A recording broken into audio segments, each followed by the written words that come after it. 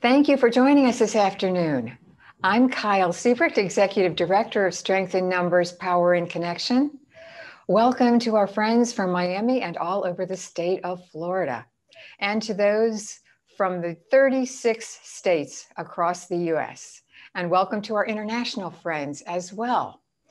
Today, I have the pleasure of introducing you to my longtime friend and colleague, Laura Knott, artist, curator, editor, author, and the founder of cultureberg.com, a company that organizes exhibitions.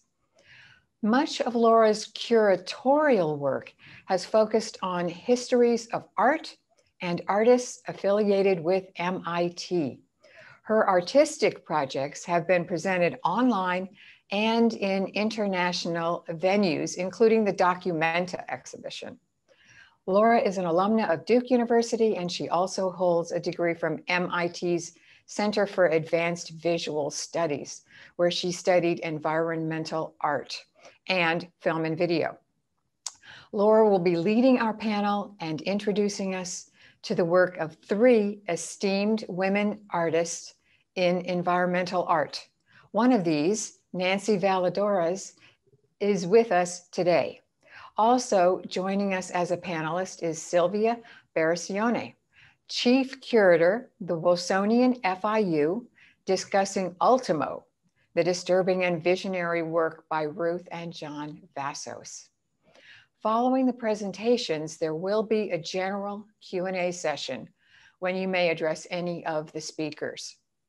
For questions, use the Q&A button at the bottom of your screen. And please make sure to address the speaker at the beginning of your question. The panelist may answer you privately during the event, or we will read your question aloud during the Q&A. This program is being recorded. Now let's begin. Laura? Thank you, Kyle.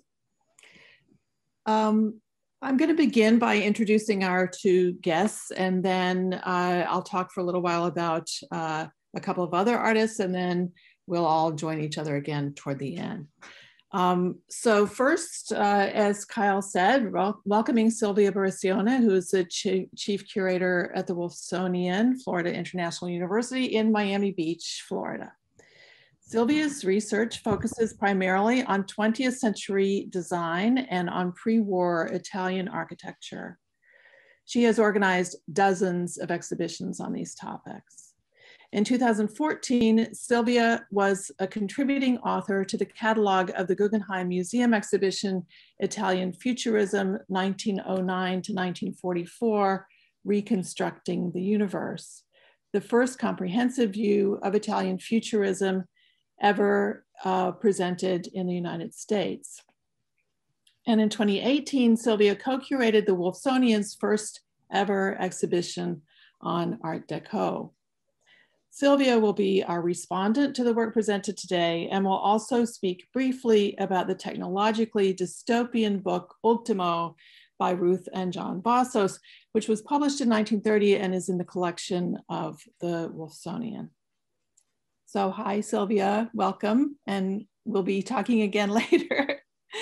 I'd also like to welcome Nancy Valladares, an interdisciplinary artist from Tegucigalpa, Honduras.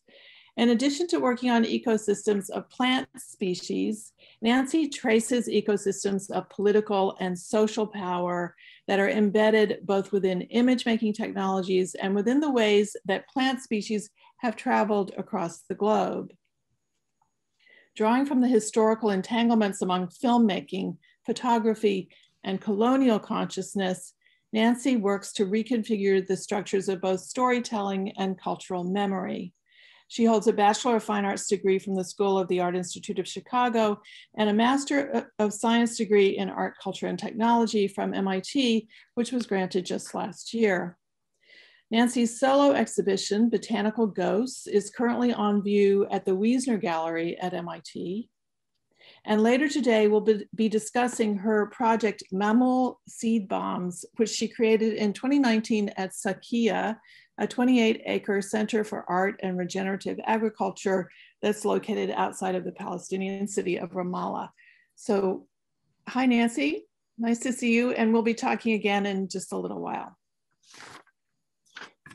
Okay, so I thought I would start by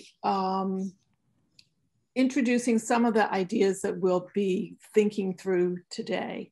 And then I'll show you a couple of artists' work, and then Nancy and I will talk, and then Silvia. Artists have worked in the field of ecological and environmental concerns for many, many years. In fact, it's sort of a cyclical working through those issues.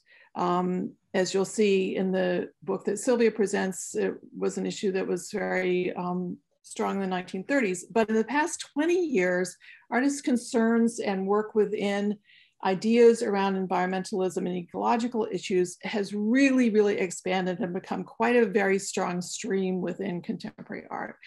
This, of course, reflects the same kinds of interests and concerns that are showing up in the literatures of the social sciences, showing up in philosophies, and showing up in scientific writing as well. So I know that there's a bibliography that came along with the presentation today, and I wanted to show you a couple of books from that bibliography.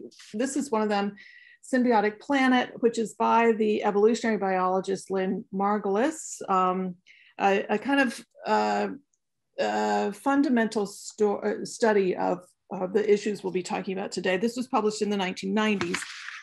And then an important, much more recent book called Matters of Care, Speculative Ethics in More Than Human Worlds by the social theorist and thinker Maria Puig de la Bellacasa. So if you're interested in further exploring these ideas, I urge you to have a look at those as well. So what I think we're gonna see these artists doing today is proposing alternative worlds, and proposing those worlds by challenging what I call, or what many thinkers have called, our habits of thought. We might think of them as our systems of thinking, or the channels in which we normally think. Some might call it the ruts in which we normally think. So these artists are proposing encompassing other systems of belief in addition to or beside the predominant systems of belief that exist and have existed in what we call so-called Western culture, really since the Enlightenment. So the belief systems that are surrounding science and the scientific method, and the belief systems that are surrounding the development of science through engineering and technology being to some extent challenged, but also invitations being extended to think about putting alongside those systems of belief, other systems of belief and practice that include, for instance, traditional knowledges that arise through the body, and knowledge that comes from other species besides the human. So this, of course, raises a question about what are we talking about when we're talking about the intelligence of other species, and that's a topic that's brought up in the work of a couple of these artists that we'll be talking about today. These artists also highlight the complexity of interactions among species. That's a topic that Lynn Margulis also explores, but they're really thinking about, not about trees of life and defining taxonomies of life, but really thinking about sophisticated, complicated, and interacting relationships among species. I think it's important to highlight that there's a sense of urgency in the work that we're going to be looking at today. The urgency based on environmental and ecological concerns, but the urgency that we're looking at today really has to do with the urgency of nurturing relationships among humans and other species. And the larger frame of that urgency has to do with seeing the human species not as an observer of nature, and not as standing outside of nature, not as even acting upon nature, but seeing the human as a species as being a part of nature, being indelibly, deeply embedded within nature. So this is my pet peeve of the year. You know, people say, oh, well, you're cooped up in your house, go out and walk in nature. Well, the next time someone tells you to do that, well, of course you want to go outside and you want to experience that, but you can also answer, I am nature. I don't have to go out to experience nature. Nature is here with me as well. Okay, so these kind of complicated ideas about thinking about how humans act with other species and how humans take a role in nature. Well, what is the role of artists in thinking about and working with these kinds of issues? Another way of saying that is really a big question, which is a question of what can art do? We know art can entertain, art can soothe, but what else can art do? And especially when art is grappling with important issues of the day.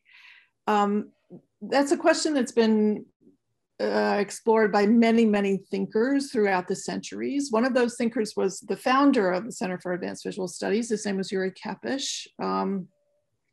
And he described artists as being what he called early warning systems for their society. Kepish made this analogy in the post-World War II period. So, it makes sense really that he would use an analogy that comes from the military-industrial complex of artists being as sort of like radar, looking over the horizon to what dangers might come next. But I would like to propose another analogy today, and that analogy is a biological one, thinking of artists not as early warning systems, but as artists being the people in our society who have their antennae out. And by antennae, I don't mean signal towers, and I don't even mean dishes that are focused on satellites. I mean this kind of antennae. They're feelers. Artists who are bringing to their work the exquisite sensoria that have been developed in their professional practice and in their professional training, and using that sensorium to speak to audiences about issues of care and concern. Before I jump into an individual artist's work, I want to say one more thing about these artists that is maybe counterintuitive. I think it's become sort of accepted that when people talk about environmental issues and concerns, they often take a kind of a doom-laden attitude. One of the things that I really love about the work that we're going to look at today is that all of these artists are, to my thinking, they are deeply optimistic. So in the ways that they are acknowledging the powers, the advances, the systems of science and technology, and all of these artists, by the way, have had affiliations with MIT, and all of them have worked with technological means. They are at the same time proposing that we begin to value, to, I suppose, respect, and to act upon the possibility that other ways of knowing that derive from traditional knowledge, that derive from knowledge of the body, and that derive from knowledge of other species might be of interest to us as we try to understand what kind of world do we want to live in and how will we get there. Okay, so artists turning toward environmental concerns, very strong over the last 20 years. Artists reflecting what's going on in the literature of the social sciences and in contemporary philosophy. Artists projecting alternative futures, and doing that by opening to the possibility that there are futures that may be guided by forms of knowledge that are not the currently predominant forms of knowledge. Artists highlighting the complexity of relationships among species. Artists thinking about, what does intelligence mean? What does it mean to understand intelligence? And are there intelligences that we simply cannot understand? Artists seeing humans as part of nature. And artists taking a role, which I'm describing as being the antennae of our society. Okay, so I'm gonna share my screen now. this first image is by the artist Rikke Luther. She's a Danish artist, has worked extensively in audio and video. And this is from an exhibition at the 2016 Sao Paulo Biennial called Oberspiel Universal Map. This was one of 4 quite large panels. This was measured in feet. It's something like 13 feet by 7 feet tall. And the 4 panels were made of individual tiles that were adhered to the wall. And they illustrated in this sort of cartoon drawing style that Rikke employs the 4 global commons that were defined by the United Nations. The global commons being the areas in our neighborhood that are supposedly held in common for all species on the planet. And they are outer space, Antarctica, the atmosphere, and the high seas.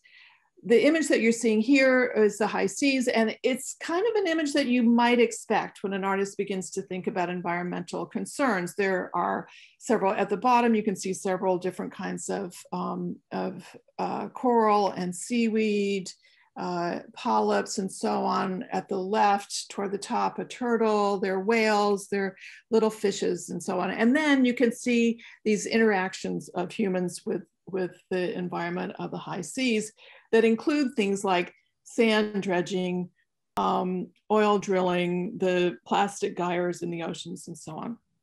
And along the edges, the sea edges, you can see in some places some spills that are coming that are related to human activity, including at the top left, this rust-colored spill that is depicting the worst kind of rapid disaster that has ever happened in Brazil, which was a 2015 spill of millions and millions of toxic tailings from an iron mining operation. So here we see in this part of Rikke's installation kind of what we might expect, an illustration of an artist who is in some ways highlighting, and I would say even condemning, human action. But that wasn't the whole exhibition. This is a kind of an installation view. You can see in the background the Antarctica tiles and their size. And then in the front, this long, long object that is lying down on this concrete bench is a sculpture of the Prototaxites fossil. Prototaxites was a fungal body that existed 400 million years ago, at a time when all of the other fungi known in the world at the time were quite small and were hugging the ground.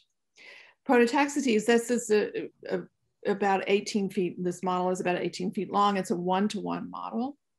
So Prototaxites is believed to have grown to its great size because it was not a single organism, because it was a fungus that was cooperating with either photosynthesizing bodies or with bacteria, and that because of this cooperative action, Prototaxites was able to grow to this enormous size that none of the other kind of single organisms of fungi were able to do at the time.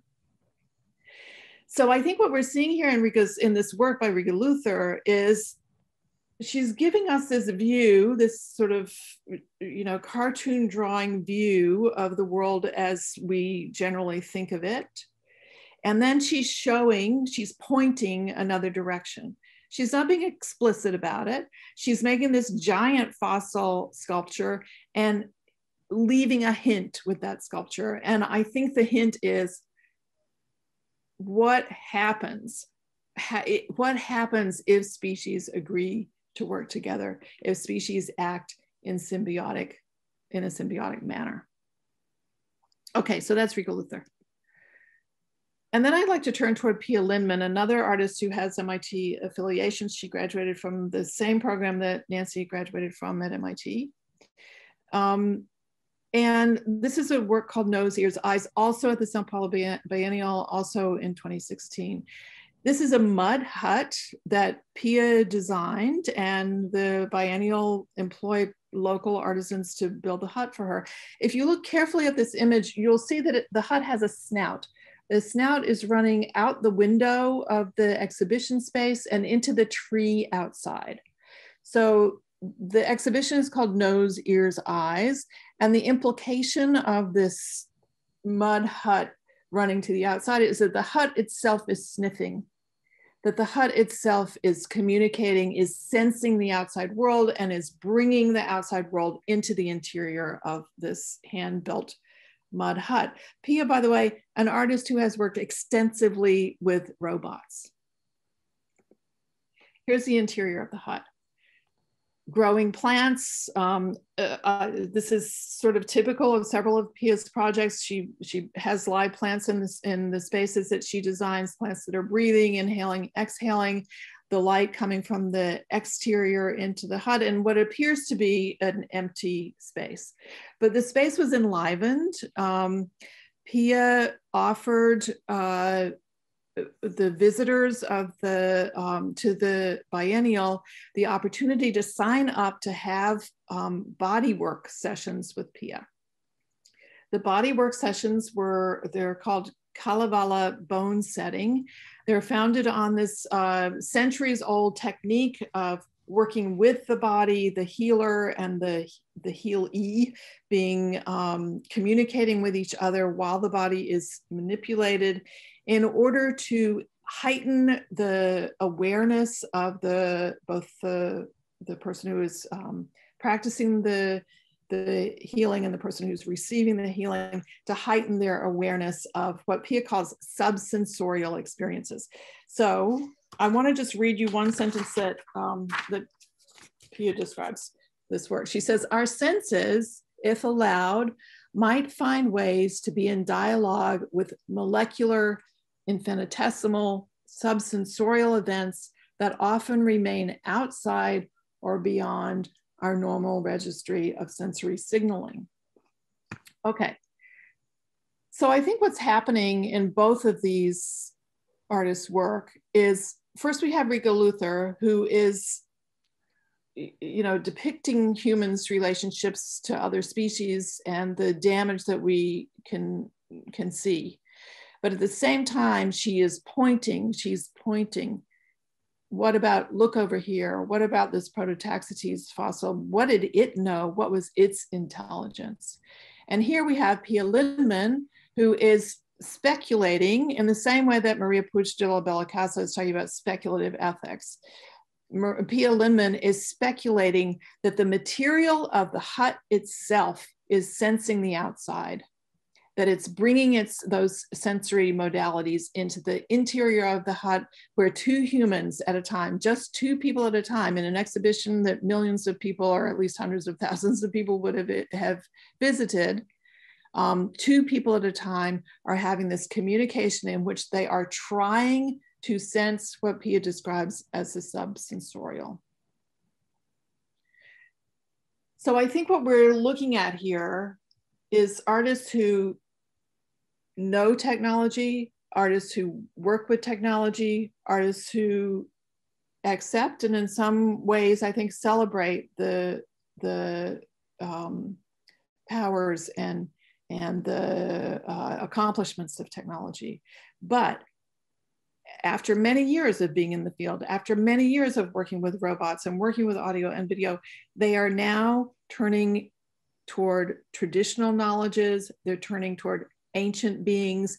They're turning toward the materiality of Earth. And by Earth, I mean lowercase e and capital E, Earth. Which I think brings us then to Nancy's work. And Nancy, I have two slides of your work that I want to show, and I'll just describe them briefly, I mean, very briefly, and then let's talk about what I think you're up to and what you really are up to. Okay, so this is Nancy's work, Mammal Seed Bomb, which is part of a project called Soil is a Planetary Word, and we're going to talk about the title. And I want to show you the next slide right away. This is the Mammal Seed Bomb in bloom or in flower. So I think the there's several important parts of this project that have to do with how seeds travel across the world, but also I think a kind of thread through Nancy's work is to understand, what do seeds know? What can we learn from the knowledge that seeds capture inside of themselves? So Nancy, your mic is on? Yes, hi. Hi. Mm-hmm. So first I want to just ask about the title of the whole series. Soil is a planetary word. So if you could just say something about that. Yeah, sure. Yeah, thank you so much, Laura. It's really good to see you again. Yeah. Yeah, thank you so much for inviting me to talk a little bit about my work. And this particular piece was like you mentioned, just a small chapter in like a larger series that was basically dealing with the top topics around the liveliness and the sort of like basically subjectivities that exist within soil itself, like as as a living, breathing thing, entity and being. And so the title is sort of like maybe a nod, I think, to this more and more common thinking, almost like I don't want to only credit Bruno Latour, but this kind of Latourian notion of the planetary, and what are the ways in which we are entering a time where we need to rethink and reconsider what is our notion, what are our notions of the planetary, because we're no longer able to exist purely in one like geographic area.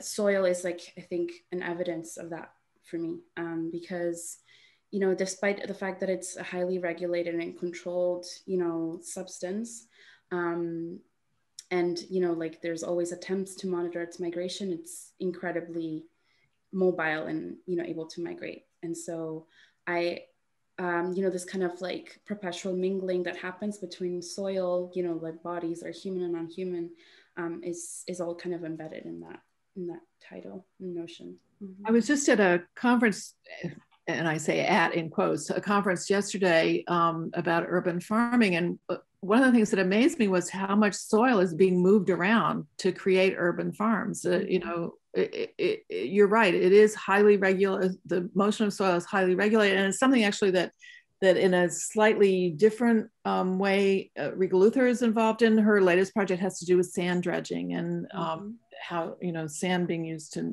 make concrete. Can you say a little bit more too about the Sakia site, and also about you talk in your work about taxonomy, mm-hmm. and how taxonomy, I think I have this right, is reflecting colonization and the travel of animal species around, or plant species around the planet. So how does that relate to the site itself, which, as I said, is in Ramallah? Mm-hmm. Yes, yeah. So it's something that's like not maybe very well known, is the fact that in my home country, Honduras, I was born and raised there, but there is a really large Palestinian population there, and it's like a wave of migrants, refugees, who kind of like came in the 20th century, for for various reasons, largely had to do with sort of like political conditions and occupation, of course. And so there is like this kind of like ongoing kind of exchange and intermingling that is happening between the Palestinian diaspora in Central America and this sort of Central American kind of like cultural landscape. But something that was like really particularly interesting to me was that, like, alongside these cultural exchanges, there was also botanical and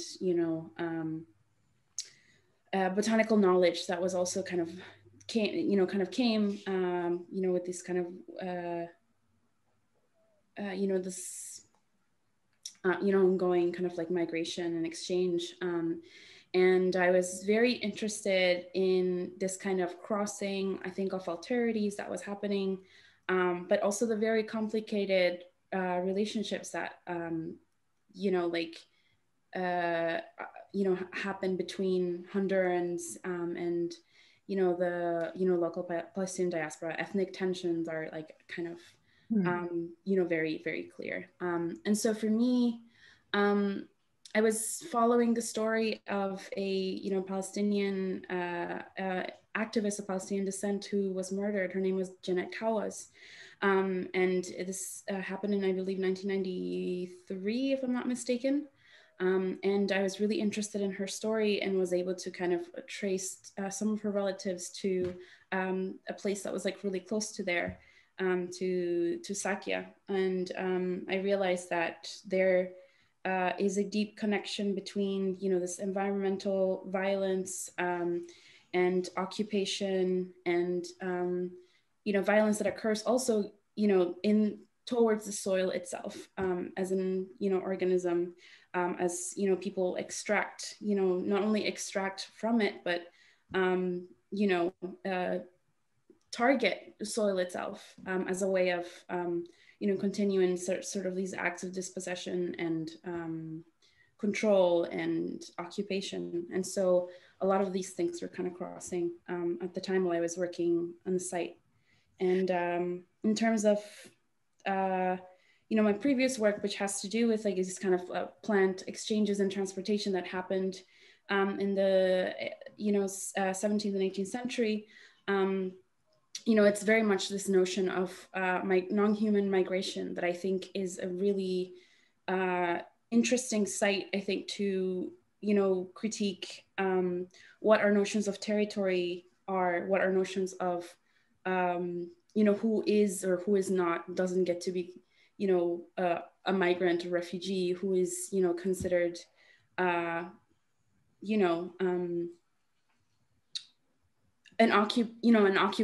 occupant who is, performing the labor of colonization and who is perpetuating, these kind of like violences, which as someone who is currently living, in, Massachusetts, I am aware of, this also crossing, even though I am, like someone who migrated here as part of a diaspora, I'm also, participating in a kind of, ongoing occupation of indigenous lands. And so I'm very interested in these kind of crossings and complicated sites to inhabit, I think, as an artist and as a thinker and writer. So I think this is like all the work we've talked about today, this is really multi-layered work. With, it has these important political and historical ties, and it also has these important ecological ties. And even in this work, Mammal Sibam, it relates to cooking. The mammal is a cookie, the shape of a cookie. Correct. And these are nitrogen fixing plants, seeds that are planted here. So when they grow their roots down into the soil, they'll be enriching the soil. And then I just want to tell our audience that I'm not showing any of your lovely videos today because I'm so tired of watching videos be so terrible and latent on Zoom. But I would encourage everyone to go look, especially at Density of Breath, which is on your beautiful website. Thank you. Because in Density of Breath, I think you're really bringing forward the idea that seeds themselves have knowledge. Yeah, correct. And I think it's an important concept to kind of hang on to as we tie everybody's work together today. Okay, so thank you, Nancy. I'm going to talk just for a couple of minutes and then we're going to turn to Silvia. Thank you. Okay, so I think what's happening here again is that these artists are thinking alongside scientific ideation to include other forms of knowledge in how we understand the world. They are engaging with the earth as it is. And Nancy just brought up Rikke Luther, which is funny because I was thinking about mentioning him here now. I went to a lecture that Luther gave a few years ago when he was talking about abandonment of the planet Earth. And he said essentially that he believes that Americans have already abandoned the planet, that the richest will be the first to leave. And he was talking about the condition of understanding how to live when the ecological background, substance, and knowledge that we have had since we evolved is endangered. His warning, I think it was implied, his warning was really that the impulse toward abandonment of the planet, which is an impulse that is based, to my mind, entirely in the thrust of engineering and technology, that you know, the idea of solving a difficult problem, an interesting difficult problem, that impulse is likely to create extremes of inequality among the left and the left behind that make today's extremes of inequality look like a walk in the park. So I admit in all of this work, and then everything that I think about when I think about art, I place the bar very high. I want something from art. And what I want from art is work that encourages me. I want work that inspires me. I want work that empowers me, that gives me work that gives me courage. And I see that in all of these artists' work. They're working with the materials of mud, of clay, of soil, and they're using those materials to think, is there another way to think about our present and subsequently, of course, our future?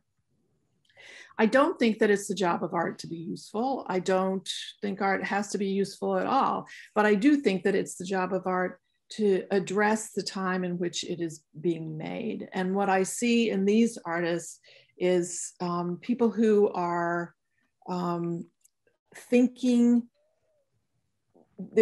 beyond doom scrolling, they're thinking beyond blame, and they're thinking into how do we begin to understand the human species in a much broader and a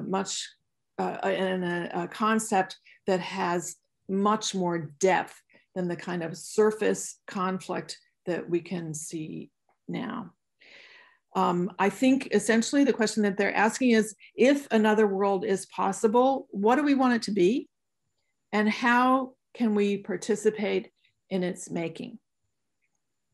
Okay, Silvia's going to talk about escaping the Earth, actually, in this book called Ultimo. And Silvia, I'll turn it over to you, and then I'll be back in 10 minutes and we'll do questions and answers. Thank you. Thank you, Laura, and yeah. Thank you.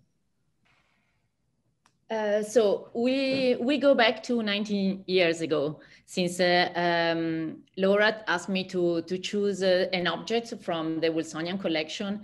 And as you probably know, the collection, the range of the Wolfsonian collection is from 1850 to 1950. So I thought to propose the work of a couple, a designer and a writer, John and Ruth Vassos. And I looked for a picture of them, and the only picture I found was this one, showing the playful nature of these two characters, were really complementary to each other in their work. John Vassos has been rediscovered in the last decades, because when they opened the archives of RCA, he was the consultant for the design of portable radios and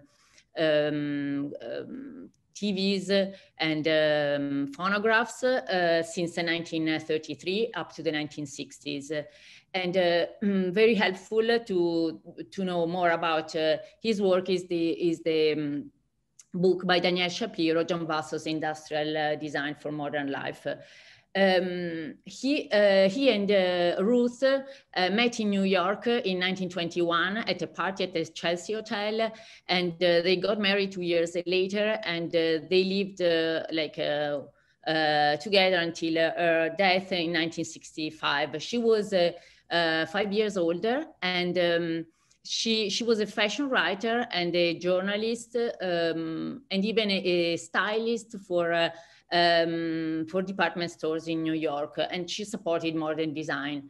So when they met, John Vassos was already an illustrator, both for commercial advertisement and for books. He had illustrated a new edition of Oscar Wilde, Salome. But in 1929, he published his first book together with Ruth. Ruth was the writer and he was the illustrator. I wanted to show you the covers because they are we have them in the collection, and they are masterpieces of Art Deco, American Art Deco of the period. Contempo is the first one, is a book of social criticism, and with this dual approach towards towards the machine, because naturally there is a fascination for designers of this period for the machine, but also being aware of the danger of technology. And Contempo represents cities which are disfigured by traffic, which pours out smoke into our lungs. So this vision, always a critical vision about the future, can be seen also in Phobia, which is written by John Vassos without Ruth, and it's dedicated to his friend, the psychiatrist Harry Sack Sullivan, and conveys the danger of urban alienation.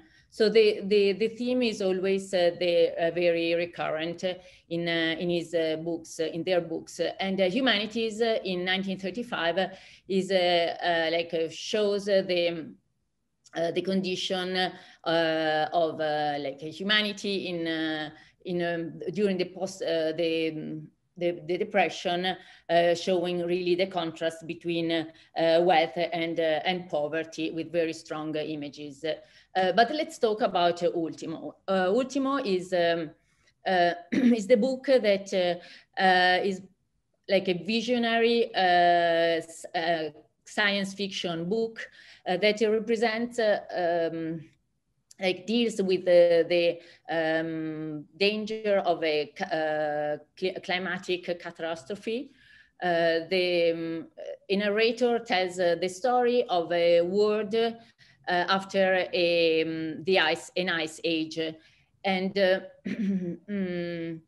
it's like narrated in first person, and it starts with a debate on which was very current at the time about density and height in the city.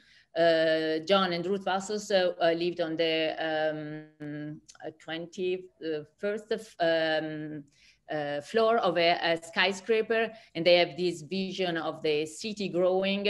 And the first image of the book shows a stylized Empire State Building surrounded by dirigibles and with this very dark background showing the lack of light given by this the density and this crazy urban growth without planning. So that's what worries both Ruth and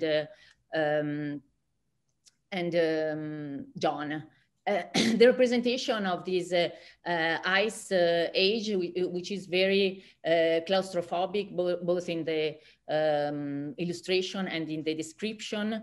This ocean liner like the myth of the 1930s stuck in a ice of in a ice sea, when dirigible even then can't save the travelers of this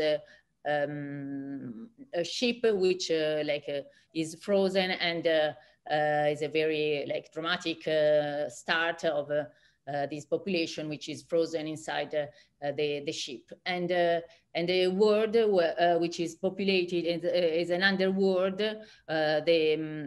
The surface is not habitated anymore, and humans are forced to live in a under the earth. And this is the representation of the world underneath, of the underworld, with this beautiful streamlined architecture. Naturally, John Vassos is inspired by the shapes, the streamlined shapes of trains and airplanes of the period. But it's still a very, in a way, the use of this palette of gray and black and white gives an idea of a dreary city where people are forced to live without light. And this is a comparison between an illustration and the real gouache, which is in the collection. So in this world, which is populated by these kind of bats, are the only animal species still in the earth, and even in this very dreary world where people the narrator is trapped, there is a hope, a final hope, because is able to escape to another planet through this rocket. This is the final image of the book, with this rocket going to another planet and giving a kind of hope in this dystopian world. I think it's, I thought, thinking about Ultimo immediately of Metropolis, which is a book, we don't have it in the collection, but it's such a world famous book and film. Metropolis was written in 1926, and the author is Thea von Arbau. So again, it was the film, the subsequent film was a collaboration between Fritz Lang and Thea von Arbau. And again, there is a kind of similarity with Ultimo. It's more a struggle, it's more like a class struggle in this case. But again, the contrast between these kind of skyscraper landscape with bridges and airplanes, very dense, where the upper class lives, where the planners of the city live, and the world underground, where the workers live.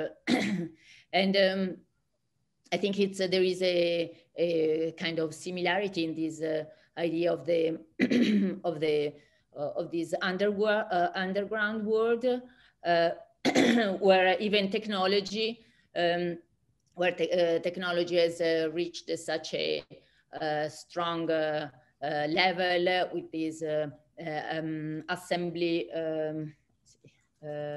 this like mechanized work. But when they work, when the workers rebel, a flood will completely destroy the underworld city. So there is a kind of similarity, and I think that I don't know if it's Laura, what if you want to intervene somehow, but I think it's very interesting for me, this dystopia at the time, because in the reality, artists and designers in those years were really fascinated by the machine. There was a kind of optimism, both in consumerism, in the research of new materials, which without thinking of the danger they could cause. And so I think it's interesting, this dual attitude of also from John and Ruth Vassos, in a way, part of the commercial world, designers and promoters of this world, but and in the same time understanding like the danger of technology and and of like how humans could not be able to stop it. I think too, though, at the end of Ultimo, the solution is to get on the rocket and leave into the unknown. So, there's still this, I think optimism that the same kinds of solutions can solve problems. There was a question I just looked at the questions, and a question about something I said about the uselessness of art and how I don't think art has to be useful. I think that goes to what we're talking about now, which is that what I'm trying to say is that that even the idea of let me think about this a little bit, that to sort of back ourselves into always thinking about what is the solution for a problem, so narrows our way of thinking of what the problem may be. So, for instance, if the Vassoses are writing this book in 1930, when they're questioning the kind of consequences of technological developments, especially in urbanism, but then the solution at the end of the book is, which I think they're probably ambivalent about, is that the protagonist will leave on the rocket and hope for a better world. So I think that this question about usefulness is really more of a question about opening up to thinking about the idea of solutions themselves, that maybe we're just asking the wrong questions. So I don't know, it's just a kind of a vague glimmer that I have about the possibility that the kinds of art that we're looking at today and the kinds of ambivalence that I think the Vassoses were expressing, is perhaps because we typically are asking questions that are just simply too small, questions that are simply too limited, and they're limited because we have habits of thought or channels of thinking or ruts, or however we want to describe them, and we're being encouraged by these artists, I think, to open up to new kinds of questions. So thank you, Silvia, that was great. I got a copy of the book myself that was from a library, and it had stamps all over it. Every single image has a stamp. Oh, really? Yeah, for the library. So it was really kind of sad. So it's nice to see the images without the stamp from the library. So I think we're going to turn now to questions and answers, and Zuri, I think, will lead us in the questions. Is that right? I'll start off with a question for Nancy. We received one for you. So it says, I am an art and environmental sustainability enthusiast. I love your work. My question is, what were the first thought processes and action steps in curating this on-site work with such multi-layers of meaning? How did you begin linking, deciding, and then designing a piece that best portrays your message? Thank you. Thank you for that question. I will say that that particular piece was a direct response to the site. was very intuitive, and it wasn't until later while I was doing research for a film and, you know, my thesis, that I realized a lot of the connections that were emerging. But it happened much later. But I think research and practice for me are very much connected. And so all these kind of layers, you know, they were already there. I didn't really have to do much except just kind of be there and listen and observe. Yeah, that I would say that's. Okay. Thank you, Nancy. Mm-hmm. Laura, I was wondering if you can expand a little bit more on your statement that man has already abandoned the planet Earth. Oh, you mentioned earlier. I was paraphrasing Rikke Luther, who was, his speculation was that Americans have already abandoned, Americans have already psychologically abandoned the planet. And I think, you know, we're seeing it every day in the news of, you know, the various commercial efforts that are being made to toward exploration. I have, you know, my background is in art, science, and technology too, and I have to confess to extremely mixed feelings about the will and the impetus to explore other worlds. I used to argue with my father about this all the time, because he always said, you know, we need to be solving our problems here, and I was putting up posters of Saturn above the fireplace. So, you know, I understand the impulse, but my concern, I think, is that that the repetition of abandonment of land, or in this case of a planet, it's an ongoing issue that's been happening for centuries, that, you know, land gets played out as agricultural land, and then, you know, it's just sort of abandoned, and you move on to the next thing. And, you know, as Nancy was pointing out, land in the form of soil and lowercase earth is often used as a, you know, it can be a battleground. So I was paraphrasing Rikke Luther, saying abandons have already left Earth psychologically, but it's, you know, it's an idea that I think has quite a lot of currency if you're following the news of, you know, discovery and excitement, or the excitement around the most recent launches or attempted launches. Thank you, Laura. And kind of also following up with that, you also spoke about how artists are complicating our thinking about environmental issues. Can you give an example of how scientific thinking is reflecting those complications too? Well, I can talk a little bit about taxonomies in botany. What's happening now, you know, the taxonomies of botany they used to be derived based on the physical characteristics of plants, and and taxonomies were kind of fitting like with like based on physical characteristics and time of bloom and so on. What's happening now in the taxonomies of botany is that the chromosomal material of plants is being investigated to make the genetics of plants are being investigated to make genetic bases for taxonomies.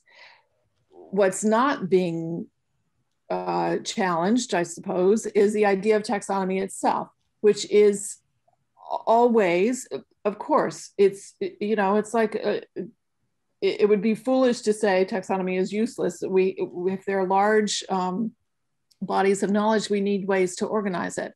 But it's very easy to become convinced that whatever current form of scientific knowledge or taxonomy, whatever the current form is the final form, when in fact the process of science, the history of science, and the kind of influence of science throughout the world is that it is changing. And I don't know. I had a discussion with a botany teacher not too long ago about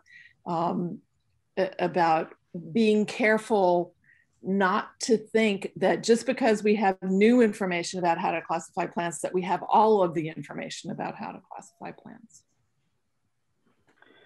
So that's one example. Okay, thank you. We have a great question that came in, and this one's for Nancy.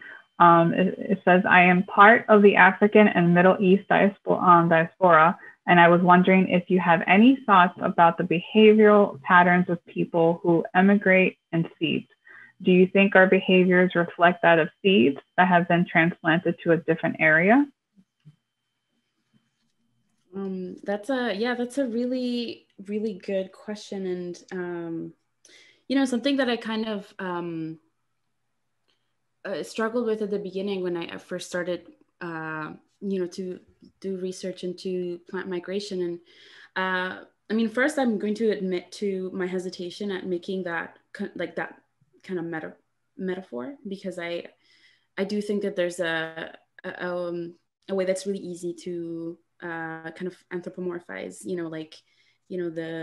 the plant subjectivities, like it's our attempt at I think maybe projecting our human experience, human consciousness into that of other beings. And so for me, I hesitate to make that direct kind of metaphor, and yet I believe that non-human migration, or specifically plant migration and seeds themselves often will migrate with humans, and there are processes that happen simultaneously. I think, oftentimes, people talk about the Columbian exchange, the problematically named kind of explosion that happened when the so-called, New World, and there was this kind of exchange of plant matter that happened, through colonial networks. And so I think that there's a correlation in behavior? Not necessarily, but I do think that as humans, we tend to bring things from home when we move from one place to another, and seeds is one of those things where, it's a way of, I think it's both perhaps a way of controlling the environments and attempting at controlling environments that we do not know, if that makes sense, or creating some kind of ownership or dominion by manipulating the ecosystems that we live in. But I also believe it has to do with the kind of affect of migration, which oftentimes has to do a lot with nostalgia and desire for the things that we know and the places we've been to, we've lived in, and longing for home. So I think that those things are kind of coalescing in a way that is very complex, but still, I feel like those are things that happen in tandem, and they're part of, they're I don't know. Thank you. Can I just add one thing to what Nancy said? I think that I agree with the hesitancy to make this kind of direct anthropomorphization of plant matter or any other species, even of something like the Prototaxites fossil, but especially for plants at this moment in time. I think it's important to be careful about anthropomorphizing other species. I had a kind of eye-opening and somewhat horrifying discussion with someone about during one of many migration crises, quote unquote, that was happening in the news, and I happened to be talking about native plant species, and realized very quickly that this person was taking what people in the botanical world talk about when they talk about the kind of quote happiness unquote of native plants within their own environment, and anthropomorphizing that to human migrants on the move for a very wide variety of reasons. So it's it's unhelpful, I think, to anthropomorphize other species, but it also has its kind of political consequences to do that. And it's just something to kind of be aware of and you know, be leery about, I would say. Mm-hmm. Thank you, Laura. Silvia, we really love the book. We think it's incredible. Even one of our attendees, Sienna, thought that the book was incredible, and we thank you so much for sharing it. And one question that we have for you is, do you see other examples in the Wolfsonian collections in which designers are questioning the future technological development or the role of technology in human futures? I have to say that like Vassos, John Vassos and Ruth Vassos' book are quite an exception, because if I think of books from the same period, for example, I showed a picture, I even forgot to mention it, the picture of Hugh Perry's The Metropolis of Tomorrow, where there are these like kind of visionary representations of the future metropolis without so much concern about the density and like this sudden growth. It's something more like seen as a fantastic new modern world. Or if I think of Horizons by Norman McGinnis, which is from 1932, again, there is this idea of new incredible aerodynamic airplanes of these like nets of highways, and it's what we have now, but it was very futuristic at the time. And so in a way, I think that the problem of traffic, yes, was a problem that was solved with highways, many highways that now, I mean, we found out ourselves in these kind of webs of highways, and the traffic is not really solved. So I think that there was a more kind of a positive vision for the future. But I was probably Laura. Also, you saw a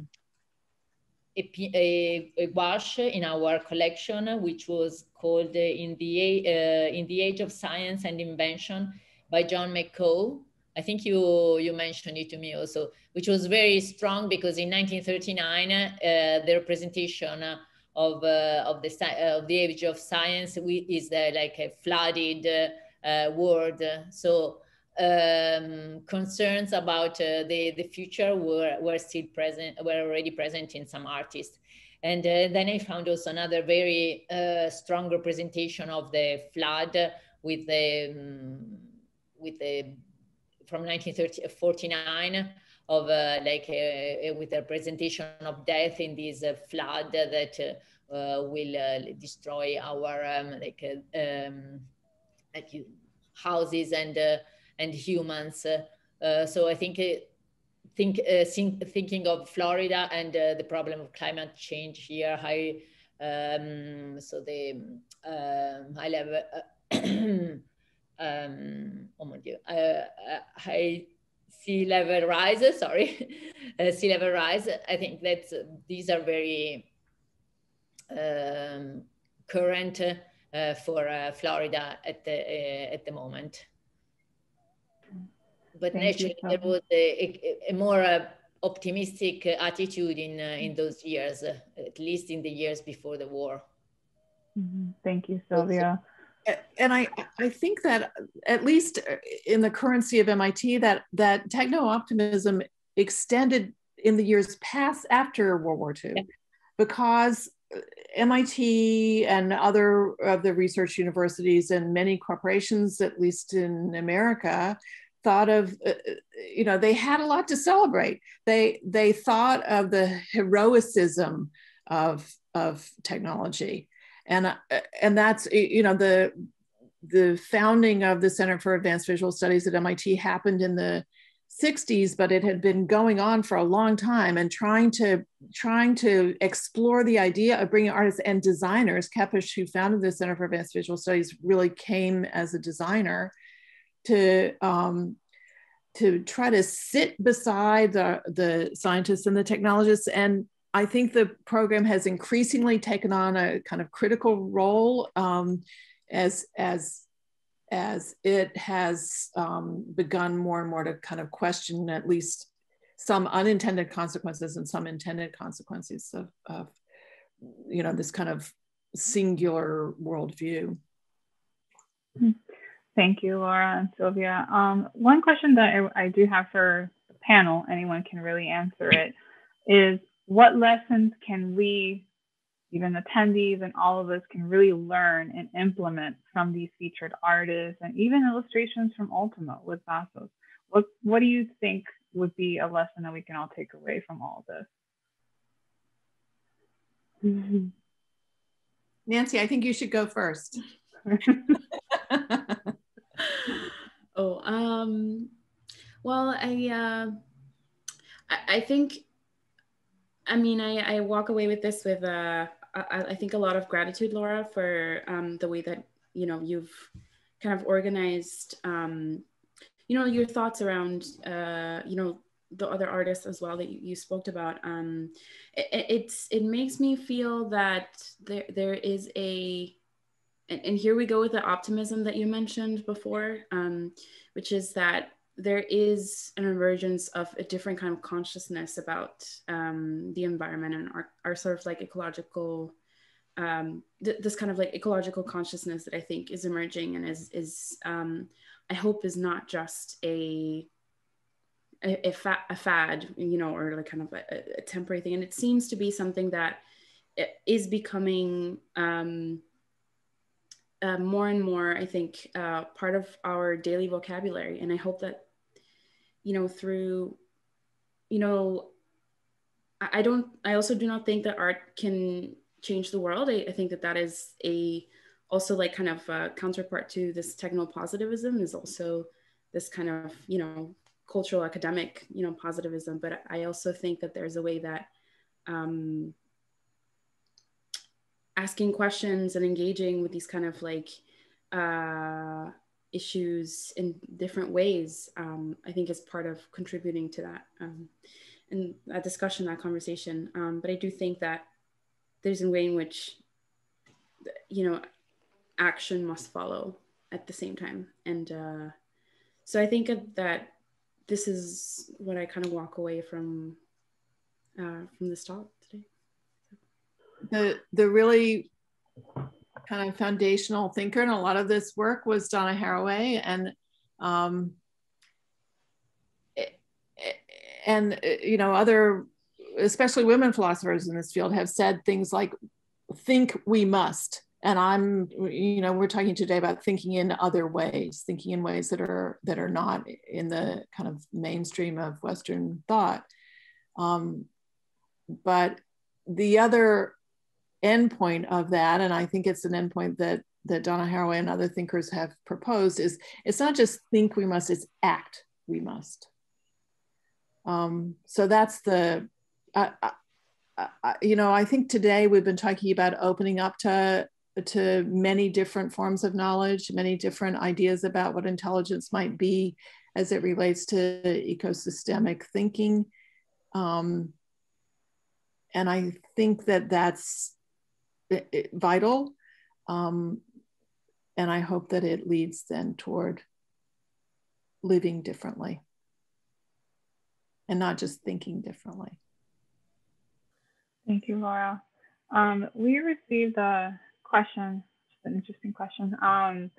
As someone who was raised, removed from the native culture, and he or she may be having difficulty shaping the platform in this person's situation, can any of you offer advice or a view for him or her to begin to explore how they can integrate their art, storytelling into their conservation work while remaining culturally respectable? He or she wants to curate and honor these lessons that everyone should embrace without seeming as though he or she is taking any credit or misrepresenting their identity. I just saw a notice today for a program that the Art, Culture, and Technology program at MIT is running, I think in April, that's being led by Mario Caro, who is talking exactly about these issues that you're raising. So I would encourage you to go to, it's called act.mit.edu, and look for the Mario Caro program. He's bringing together some really fantastic Native curators, and I think I don't have the expertise to speak to it, but Mario does, and so do his guests. So I think that could be a really great place to begin. Perfect, thank you, Laura. I have a recommendation also for something that might be helpful. I recently came across this compendium of writings edited by Prudence Gibson and Bailey Britz called Covert Plants, Vegetal Consciousness and Agency in an Anthropocentric World. And this is like just kind of like a, generally speaking, and kind of amazing kind of compendium of writings by artists, thinkers, researchers, who are trying to deal with like a lot of these kind of similar issues. And I think, yeah, it's a great read period, and you can get the PDF online for free, and you could donate to Punctum Books. I could put a link, if it helps in the description, but I really recommend just this in general. We're going to be wrapping up, but I just have one quick question to wrap it up. And Nancy, just if you can answer this briefly. I was saying, can you say a little bit more about how you came to work at the Art and Agricultural Center outside of Ramallah? Oh yeah, yes. So this was a part of I was taking a course in my master's program, and our professor and really amazing artist Nita Sinocrot was leading a class called Common Grounds, and so it was part of our sort of like we all kind of went together on this sort of like a mini artist residency group trip that we took together, and then we spent a week there basically sort of responding to the site and to a lot of the thinking that we've been doing around the course. And so that's how, I came to be in Zakia for a short period of time. Perfect. Thank you, Nancy. So let's have Kyle come back on and we'll wrap things up. We are wrapping up now. Thank you to our panelists and to all those who joined us today. This webinar recording will be available on our YouTube channel, and we will provide you with the link in an email once it becomes available. We encourage you to share this inspiring program with as many people as you can. You will receive a brief survey, and we would greatly appreciate your feedback. You will also receive a book list of selected recommendations that can be purchased through Books and Books. Thank you to the Arts and Business Council in Miami and to Books and Books for their continued partnership. Thank you to the Wolfsonian-FIU for collaborating with us for this event, and to the MIT Alumni Association for their support. This program is sponsored in part by the Department of State, Division of Cultural Affairs, the Florida Council of Arts and Culture, and the state of Florida. Everyone take care and be safe. Have a great rest of your weekend. Thank you. Thank you so much. Bye.